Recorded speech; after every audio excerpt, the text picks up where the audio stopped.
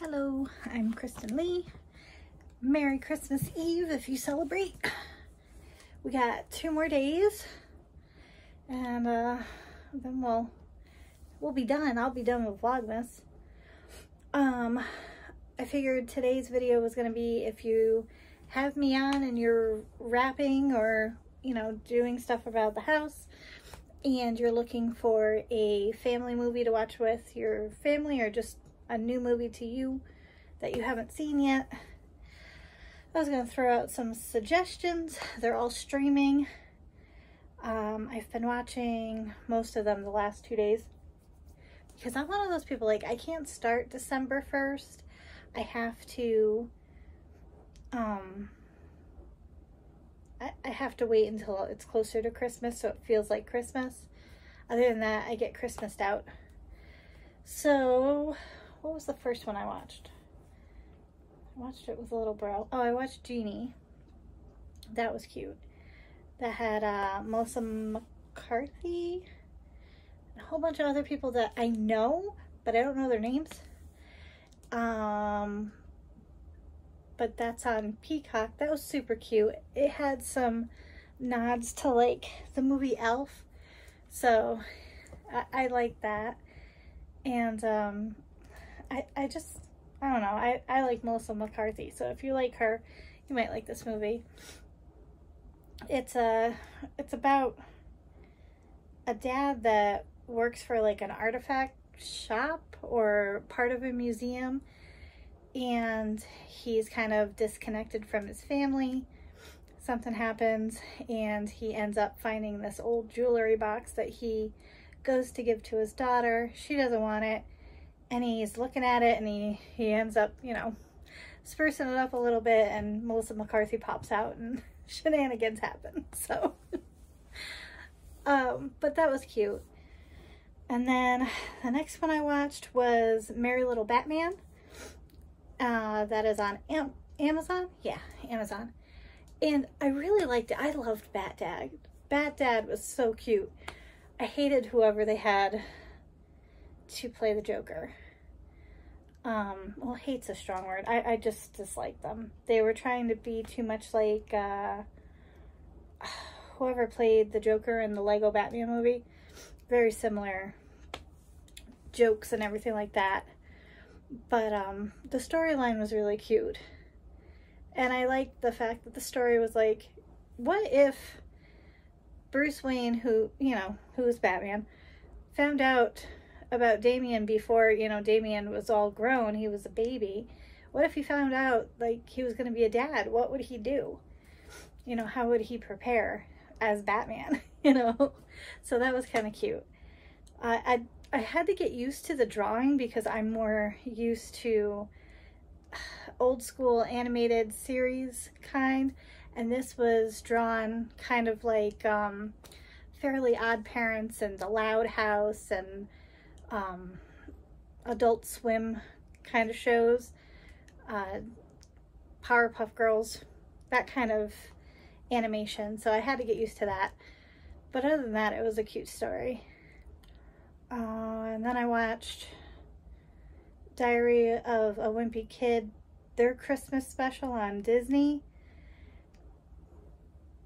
I used to read the books with the daycare kids. I don't remember this book. It was kind of terrifying. There's this elf on the shelf that's been in the family for years, and the middle kid, I can't remember his name. Anyway, it doesn't matter. He wants the newest game system, and the elf on the shelf is up, and he's trying to behave so that he can get the game system. Well, he ends up finding out that he did get the game system. So now he's trying to make sure that he behaves and everything like that so he doesn't lose it from his parents. And he's out with his friend, and they end up breaking the snowplow. I guess they only had one person that could snowplow on their street or whatever. But they end up breaking the plow. And there's like wanted signs for them to find out who broke the plow. And then this huge nor'easter comes and just drops a whole bunch of snow on their house. That for me is terrifying. And they're stuck in their house for like a week or something like that. And the dad is kind of like a prepper, and he has toilet paper and everything like that, and things start missing. So I mean, it was cute. It was cute for an animated movie. But for me as an adult watching, I'm like, this is one of my nightmares. Like, because they literally couldn't get out of the house. So I watched that. Then the next one I watched was Candy Cane Lane with Eddie Murphy. Totally worth it. That's on Amazon. That was fantastic. I love the claymation. Sorry, somebody has a bonfire or something going on in their backyard. But anyway, Eddie Murphy was fantastic. The kids that played in his family, the little girl was adorable. If you haven't seen the preview for it, because I know that they pushed it around Thanksgiving, but Eddie Murphy lives on a street that is Candy Cane Lane, and they do a light display, decoration display for Christmas. And this year there's a big prize at the end of it, and he decides he needs new stuff to, you know, beat out everyone else. He wants the prize. So he ends up finding some random Christmas shop, and he buys this huge 12 Days of Christmas things, and it comes to life, and he has to go and collect all the rings to get all the pieces back. And the guy that they got to play Santa was fantastic. It was awesome. It was great. I'm going to be watching that again before Christmas, or even on Christmas Day, because I loved it. And then what was the other one? Oh, Family Switch was the last one I watched. And that is Freaky Friday, but make it Christmas. It's the best way I can tell you. Jennifer Gardner was fantastic.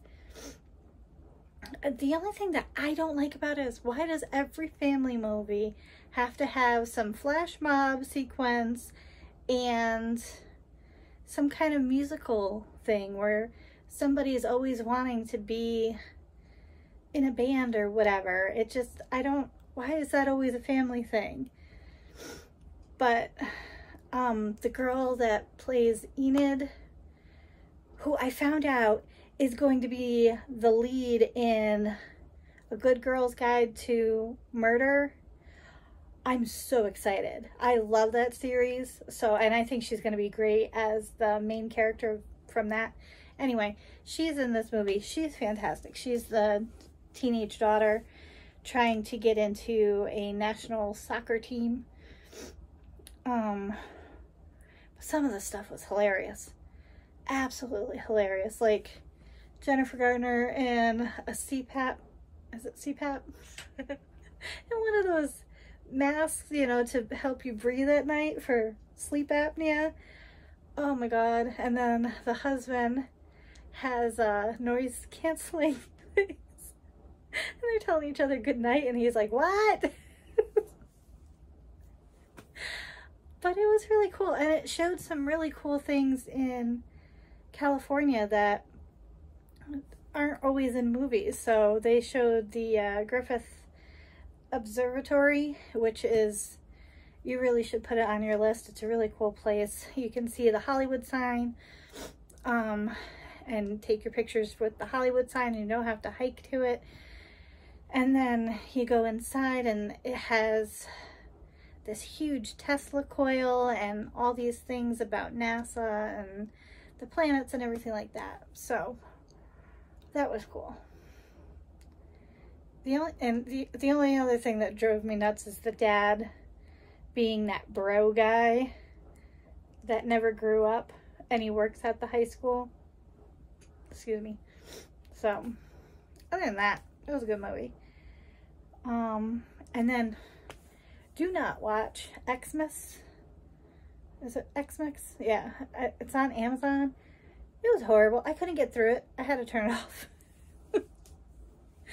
Basically, this guy, he gets dumped before Christmas, And his family calls and says, hey, you know, are you coming home for Christmas? And he's like, no, you know, I got this deadline, da da da da. So he ends up showing up randomly, and his ex is there. And I'm like, what BS is this? And my dad and I were trying to watch, and we're going to get through it. So I do not recommend that. But yeah, let me know if you've seen any of these movies. What did you think? What was your favorite? I was really hoping that the movie with Chris Evans and Dwayne Johnson was coming out this year. I don't know if it's a Netflix movie or what, but I know that they were shooting it last year when Spirited came out with Ryan Reynolds and Will Ferrell. And I was like, yes, I'm going to get really good Christmas movies next year too. And it didn't happen because of the strike. So I'm hoping that comes out next year. But yeah, so got 2 left. Who's left? Oh, PJ and Powerline still.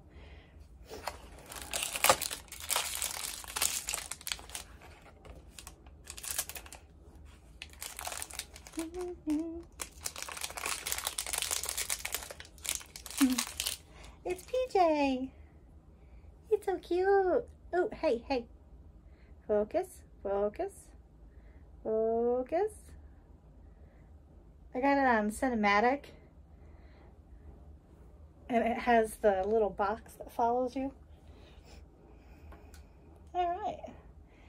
So I will see you tomorrow to wish you a Merry Christmas. And yeah, hope you're having a great day and a great week. I'll see you tomorrow. Bye.